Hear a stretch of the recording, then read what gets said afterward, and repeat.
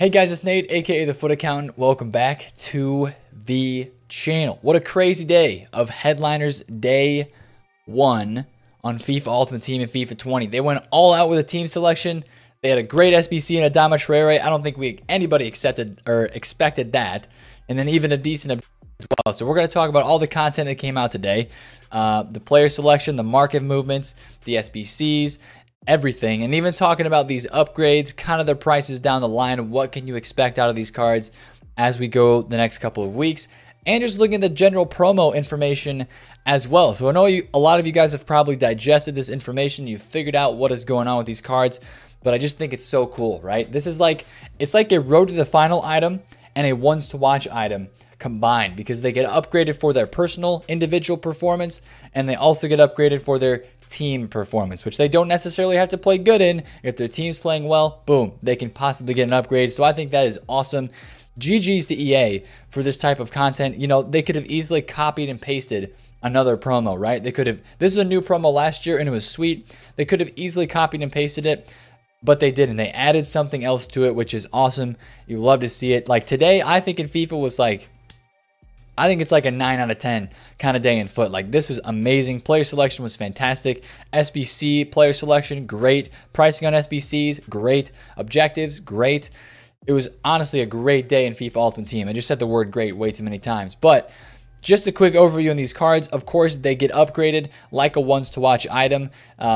If they get another inform, this card will be the next highest level, right? So it's the same concept as last year. These cards will always be one level above their latest inform that they get on the game. So that's kind of these are live items. These guys are live items. We have to watch them in real life. If they're going to get an inform, if they have the possibility to get an inform, you see their price rise and stuff like that. But also, FIFA 20 Headliners will also receive an additional one-time permanent upgrade if their club achieves 4 back-to-back wins during the remainder of the domestic league season. So this is only for league games, but if they win 4 consecutive games in the league, these guys will get another upgrade. If that occurs, the Headliners will remain 2 informs ahead of their last performance-based inform throughout FIFA 20. So right now they're 1 inform ahead. If they do get that 4 in a row win streak, they will get upgraded and be 2 informs ahead. So these cards by the end of the game could be nasty. Neymar probably should get another inform, right? At least he's going to a 95 rated, because I do assume PSG will be able to win 4 games in a row. So PSG wins 4 in a row. He goes to a 95, gets another stat boost. That'll probably give him 90 shooting as well, which would be sick. So boom, he goes to a 95 rated. He gets 1 more inform. He's at a 96 rated card. And then you have like your best Neymar for the year. Even a couple other informs, maybe even like a team of the knockout stage card if they play well. Boom, maybe he's at like a 97, a 98 rated card by the end of the year. Could be sick. So these cards are going to be basically the best version until team of the season for these players in the game. Lewandowski, Varane, Salah, Mertens. If they all get team of the season cards, those would be the only cards that would have a chance to be, and probably would be, but those would be the only cards that would step over these headliners. So I think that's just freaking sweet. So going through a few of these frequently asked questions, they really loosened up on their who qualifies to be a FUT headliner, because last year they had in this section, they said you couldn't be a road to the final, you couldn't be a ones to watch, and you couldn't have a team of the year. And this year, I think nobody in this promo has a team of the year. No, nobody in this promo has a team of the year card, but a lot of these guys were people we wanted to see in Team of the Year, especially the Neymar and the Lewandowski. Lewandowski being in that player vote, Neymar being, you know, one of the probably highest voted players left out of Team of the Year. So it's cool that we get another high-rated version of those cards in this promo. Yes, they are dynamic items. What is a performance-based inform? Anything basically other than like a player of the month, stuff like that. And then which games qualify domestic league club wins? It's only in the league, right? Premier League, Ligue 1, La Liga, stuff like that. And the winning streak starts on the 17th. So that's today when I'm recording this, or tomorrow for you guys. But this win streak starts this weekend. So right now, everybody's on 0 until after this weekend. These clubs have their first game. So that means these cards won't get that boost until probably around a month, right? 4 game weeks later is it going to be before these players could even possibly get that other boost. So it's going to be a little bit of a wait on some of these cards. This is the other cool thing. I think this is pretty dope, right? If the Players Club achieves the 4-game winning streak, the upgraded image will show a glow around the player. So that makes me think about like FIFA 19 or FIFA 18 Scream Team, right? When they were boosted, the stats were boosted, you saw like that glow around the player. I'm kind of interested to see how that looks with these cards, because if they make it look bad, then I don't know. But still, the upgrade would be nice. And that's just another cool concept with these, with the whole team thing. I think that's awesome. Again, super big fan of that. I like this. I like this promo. It's cool. It's new. And they added a twist to it when they could have copied and pasted it from last year, which is what I said earlier. But I want to talk about and look at the SBCs and objective really quick from today. Objective Playa is pretty easy to get, and it kind of has to be easy to get, right? Because we have 2 Bundesliga strikers that just came out into the game today. This is the third one. Timo Werner Player of the Month card, and then Lewandowski getting another special in a headliner. Then you have headliner Playa as well. So if you need a French first owner team, you need a Bundesliga first owner team, this guy could help you out with that. Not too sure how Mönchengladbach is playing, but if they can string 4 wins together, boom, you might go to an 87 rated card. If you can get another inform, go to an 87 as well. Pretty solid card, nothing amazing, but if you like to grind objectives, this is a cool card that you could get. And it's honestly not that hard of an objective, which I think they kind of had to do based on how many other of the Bundesliga strikers we had put onto the game today. Then the big thing that everybody was looking at today is this guy right here, Adama Traore headliner card. A lot of people expected him to get a headliner, but I didn't think we expected him to get an SBC. The way that, since they made this guy available through SBC, I think this is good value, because I feel like his SBC would be worth more, or his card would be worth more if this was on the market. I think this would be like a 400,000 coin card if he was on the market, maybe even 500K, because his Scream card was like 300,000 coins at one point before he got that other inform. So I think this is incredible value in this SBC, and this is why you saw some of the high-rated fodder go up today. 85s, 86s, 87s, all went up a little bit today, which was a little bit unexpected. You usually don't get day one promo drops with this good value of an SBC, with the player selection and the card boost. It is his best card in all stat categories based on any other card that he has. So, and it's a live item. So if you're doing this SBC, I totally understand why. And I know a lot of people don't like this card, right? Because if you go in and look at some of his in-games, he's got a 2-star weak foot. He has pretty low composure for an attacker, 75 composure. And he's got only 77 finishing, 80 attack positioning, and the likes. But the thing that he does have is 99 pace, really high agility and balance. He's going to feel great on the ball, and he's going to be freaking blazing fast. And that's why people like this card. That's why people want to use him. This guy is kind of taking over FIFA this year, right? With his informs, with his Scream card. This guy is kind of like the Chucky Lozano of FIFA 18. That's how I'm going to kind of put it, right? And when there's a card like that each FIFA, there's always that one card each year, right? I mean, Ben Yedder's kind of come to form, but we had the Lozano super sub that was a beast. Earlier this year, we had Orsic, who was a beast for a little bit. Last year, I don't know who it was exactly, but there's always one of those cards in FIFA where it's just an overpowered beast, gets a few informs, and he's just super beast. So I'm probably going to end up doing this SBC just from a card collector standpoint. 220,000 coins.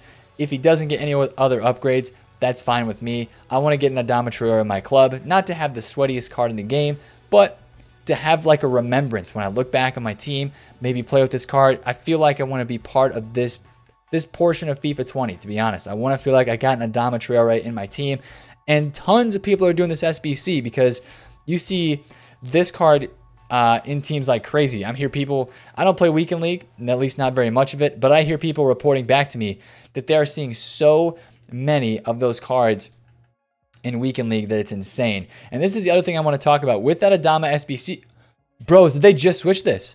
They just switched this. Headliners can now show as specials. Wait, it went away. It went away, dude. I literally just sorted a special and there it was. Boom. I searched special on headliner and it actually worked, man. Let's go. Let's freaking go. It actually worked. You can search headliners under specials now. I'm actually going to tweet this out at the moment because this is massive. They just switched this. You can now search headliners under special. This is awesome, man. G freaking G's EA. I'm actually going to take a screenshot of this. Let's go. we're going to take a screenshot of this really quick, boys, because this is massive. Before, earlier today, these cards were not able to be seen through the special filter, and that is a problem. That is a big problem because people don't know how to find these cards on this game. They really had no idea how to find some of these cards on the game. So that's a freaking GG from EA that they just changed that. And you might see a little bit of the price because of that, I guess, but probably not too much. So since this is late at night and you'll be watching this earlier in the morning, but that does make it easier for people to find these cards on the game. But exactly what I was saying before, or back to what I was saying, having that Adama Traore right wing card in the game, I think will decrease. You might see a little bit extra sell-off on right wings this week across the game, just because of the fact that that card, tons of people have that card now on this game. Tons of people have that card on this game now, and it's in their clubs. It's untradeable. It's an SBC, so they've got that card and they're rolling with it for the rest of FIFA. I do think that'll hurt a little bit the price. It kind of sucks that Bernardo Silva came out and now we get that SBC, but it is what it is. Other content that we got today: flashback Alexis Sanchez, 89 rated, very nice upgrade. If you need a left wing in the Serie A, this is like your best card by far from an all-around player standpoint. 3-star weak foot's a little bit less than desirable, but 4-star skills is nice. And yeah, we like that, man.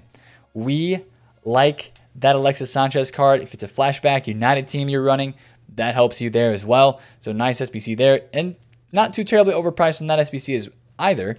And then the last SBC we got today, of course, we got a pack challenge with the Headliners challenge, but we also got Timo Werner Player of the Month with actually a pretty solid upgrade, a +2 with +3 shooting and then +2 around the rest of the board. So I am a fan of that upgrade right there. That's a nice, this is also a pretty decent valued SBC as well. So we like that. We do like that. But talking about some of the market movements that happened on the game today, I did not have a ton of time to be on the market, but I was watching a decent amount of icons.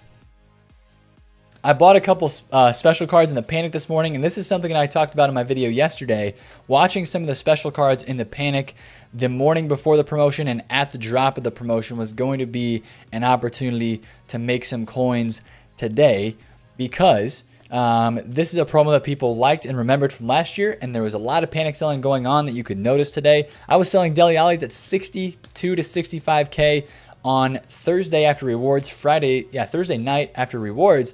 This guy was back down to 50,000 coins today, and I'm selling him now at like 58, 60K-ish.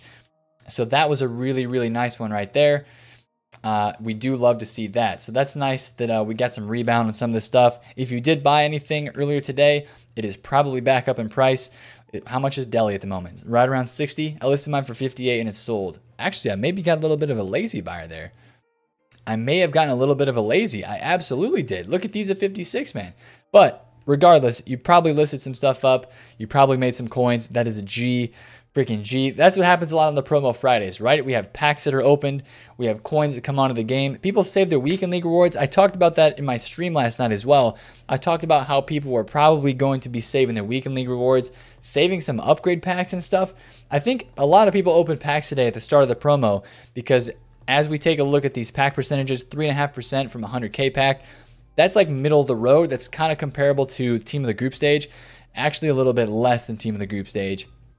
But just something to note that these cards are going to be packed an okay amount, kind of in the middle between, like, you know, Team of the Year nominees got packed a bunch, and then, you know, Road to the Final cards and Scream cards were barely packed at all. But these cards, 3.5% out of a 100K pack, I think that's like a correct and a good percentage to be in packs. But again, you saw a lot of these cards today. Salah was 128 at the second lightning round, the start of that second lightning round, 1.28 mil. The man is now 1.5 million coins, actually a little bit over 1.5 at the moment. 159, he's almost 1.6. Okay, never mind. There's one at 1.537. But that just goes to show you that so many packs were opened right away. People opened their packs, they didn't pack anything, they want to go out and try the new card, and boom, the card goes up in price over into the night. So if you got any of these in the first couple hours of lightning rounds, you did a good job. GG's. And now that they're actually searchable as specials, you might see them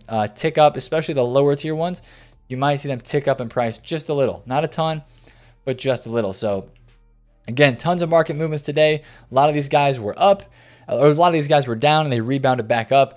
Overall price trends, though, for a lot of these headliners is probably going to be on the downward trend for that first week. If we take a look at Rashford first week, his card came out. He must have had a good game on the weekend. This is last year, by the way. He went from 500,000 coins to 590, 605, didn't get an inform, and boom. Thursday, he's down to 444,000 coins, but rebounds quickly right after that. Has a good game out here, gets an inform, and boom, he's up to 800,000 coins. That's the cool thing about these cards is that if you can buy them this week, put them in your team. If it's a player that performs pretty well, pretty consistently, and has the possibility for informs, you can actually make some coins on these cards in the long haul if you buy during this week. Honestly, these are live cards, and always when you see live cards, except for ones to watches most of the time, sometimes those are too inflated when they're in packs, and then they trickle down if they don't have any good games. But a lot of times, live items rise out of packs. So you're probably going to see a lot of these rise in the next couple weeks after this promo. If there's one that you want for your team, I'm targeting a little bit later in the week as a buy time for some of these, like maybe Kyle Walker. If you want that for your team, the best Prem right back other than Trent Alexander-Arnold in the league. Varane is more of an end game card. A lot of people are going to want to put in their squads.